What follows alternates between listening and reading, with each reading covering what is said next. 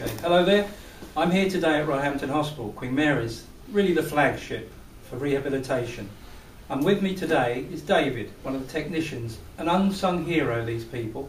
And I'd like to ask David the first thing. Good morning and thank you very much to come and see us. Good morning to you, Ray. Dave, you know you've known me a long time. Yes, I have. It's so important to get to know the patients and the people that wear the prosthetic limbs. But you're important as well to build the limbs.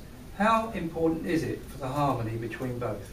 It's very good to find out what a patient expects from the limb and what we can deliver, in respect of that they might have a sport interest that we can perhaps help them with. And if the prosthetist can come to us and say, look, you know, this guy does rowing, can we do anything for him? Have we got anything available? And we can usually look at an item and try and modify it to suit the requirements, as and when required. I see that you have a limb there. What is this limb called? This is just a straightforward below knee limb, and it's just a basic limb. It's not, there's nothing extraordinary about this. And so if we hold it up, you can... It's just aluminium adapters top and bottom. Yes. Carbon fibre and resin socket, and just a foot that's actually got a keel built into it. So it's got some give in the heel and give in the toes. But that is just a basic limb. Basic limb. And do you have the chance of seeing the patient prior to having a limb fitted? So you understand what the patient's needs are sometimes? I don't very often see a patient before a fitting. I will see them with the prosthetist, possibly afterwards, if they've got a requirement that they need meeting and we're not sure. The prosthetist isn't quite sure what we can do and what we can't do, let's say sports-wise and things like that.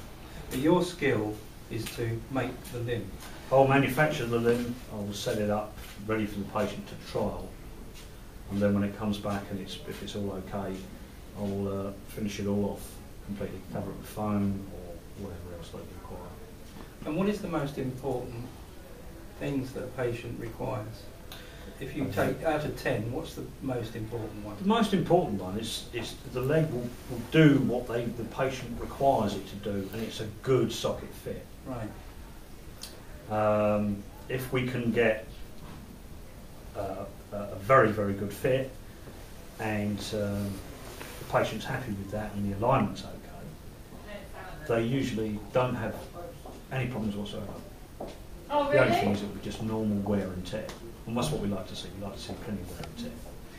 Does the comfort really come into it? Is that a main criteria for the patient's query, comfort? Well, the comfort side of it would be dealt with by the prosthetist, not necessarily a technician. All a technician can do is suggest various things with the build of the limb, I see. and it's only suggestions. Right. But it's down to the prosthetist to discuss with the patient and decide what is best for them. And how long have you been doing this, David? Over 20 years. Oh wow, so you've got a vast amount of experience, haven't you? I have got quite a lot of experience, but I did leave this profession alone for quite a little while and came back to it about 10 years ago, but altogether I've got 20 years experience. And in those 20 years, has a lot changed? An awful lot has changed. I'm able now to meet people like yourself, whereas before we were just in a workshop and we didn't get to see anybody. These days it's more of a hands-on job. The patient requires an item fixed on a limb. I can go and see the patient directly without the prosthetist being involved. If it's just a mechanical problem, they don't have to make an appointment. They can just see the prosthetist. They can just ring up and see me, or one of the other chaps. There's 3 of us, which are called CSTs, and we will actually do our very, very best to sort you out and repair whatever we can. David, lastly, if you were able to see the patients a lot more, would that help you understand their needs? Or is it a good way at the moment what you do? Because you're behind the scenes, that's the problem, isn't it?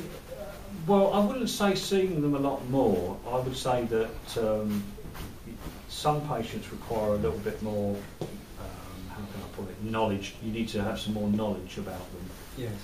For their requirements, because some of them are quite specialist. And in that case, it would certainly help to see the patient, actually have a chat with them, to see what they expect and what we can do. it's a meeting of minds on everything. Exactly. And I mean, we become good friends, and I'm sure, like everything else, other patients feel the same way. But David, thank you very much for talking to us, and I tell you, you are one of the unsung heroes. Thank you very much, Ray. It's always a pleasure to see you. Always a pleasure. Okay, gentlemen. You see that? He's so interesting.